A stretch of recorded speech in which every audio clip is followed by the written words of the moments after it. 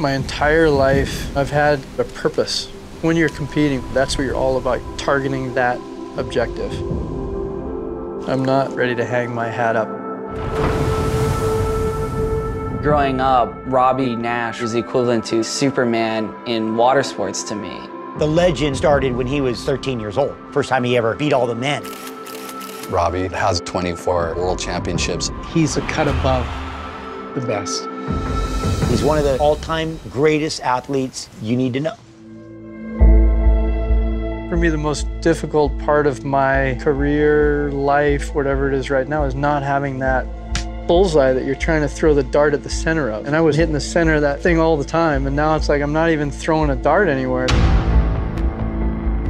If you're someone who's spent your life competing and then you stop, then there's a void. And so how do we fill the void? I want to ride one single wave as long as it goes. That's challenging to me. If you're comparing it to riding the biggest wave, riding a long wave is a little bit more personal. It's incredible that Robby wants to ride the longest wave in the world. I'd like to see that, or maybe I'd like to give him a run for his money.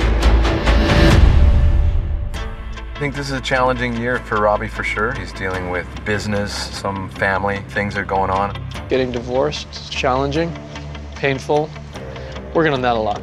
When you're constantly on a plane, traveling around, you don't sit down and face your issues if you're so easily able to get up and go. Does he have issues to face? I'm sure he does, doesn't everybody?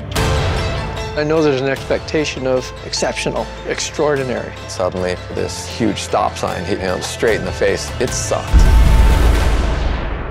Felt something pop, all of a sudden just went flush. I had all this internal bleeding. And I went to Afghanistan to take care of guys getting blown up. So this is kind of a 60 mile an hour blown up from an IED type of thing. You know, I think we're lucky to have him still with us. Robby never had really a major injury in his entire career.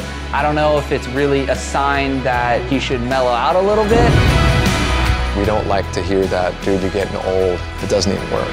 You can't do something at a high level your entire life and then suddenly go, okay, well, I'm going to go 50%. Forget that. My dad's not going to stop. He always says he will keep doing this until he dies.